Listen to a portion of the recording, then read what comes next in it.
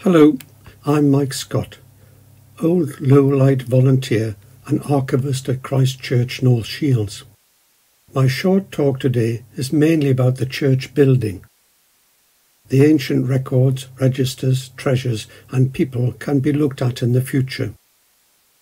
Christ Church has stood in North Shields for more than 350 years.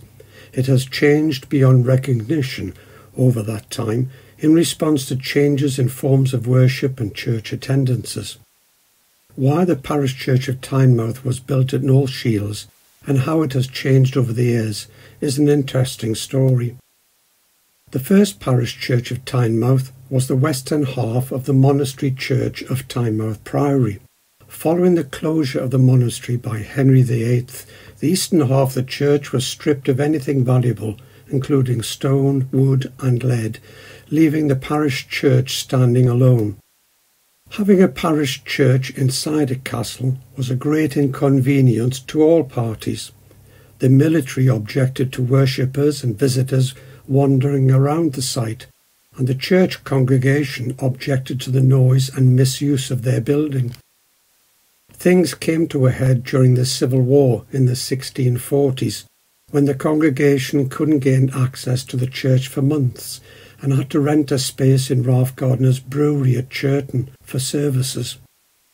Burials had to take place in what is now called Northumberland Park. In 1652, Oliver Cromwell's commissioners recommended that a parish church be built at North Shields, centrally placed between the villages of Tynemouth, Preston, Churton, Whitley and Merton. The Earl of Northumberland gave land at Brock's Close, but because of straitened times, it took another 16 years before the church was completed. There were great celebrations when the building was consecrated on the 5th of July 1668 by the Lord Bishop of Durham, John Cosin. Cosin, friend of Charles II, had recently been made bishop on his return from exile in France during the Civil War. The building was a simple structure in the style of a Presbyterian meeting house and had 4 arms of equal length. The inside was furnished with box pews and the pulpit stood at the centre. This is the 1696 plan, showing the names of the pew occupants, including Sir Ralph Delaval and the Duke of Somerset. The Duke of Somerset married Elizabeth Percy, daughter of the Earl of Northumberland and richest heiress in the country. She was only 15 and had already been married twice. From the beginning, the building was found to be too small, so galleries were erected in each of the 4 arms. It became evident that this was not enough, so the church wardens embarked on a series of enlargements by building over the spaces between the arms. In 1753, the northwest corner was built over. In 1764, the southeast corner, and in 1785, the southwest corner. By this time, North Shields was a thriving Georgian port.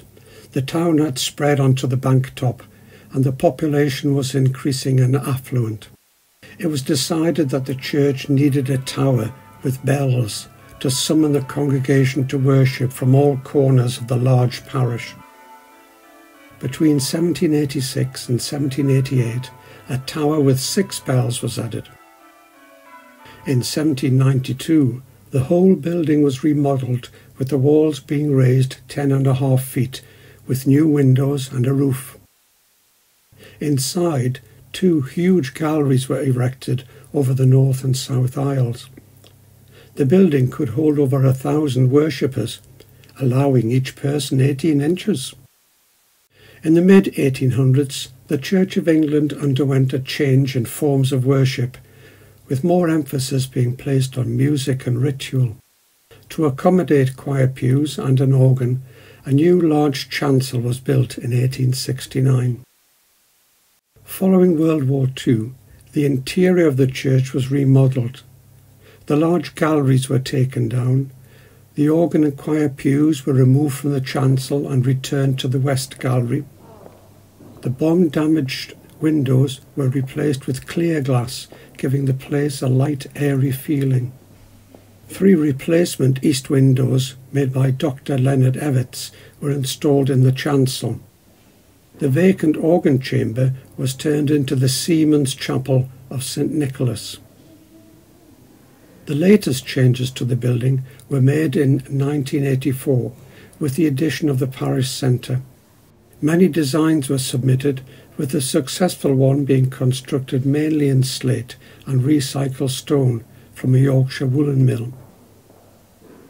From Charles II to Elizabeth II, what events the building has witnessed. If only walls could talk.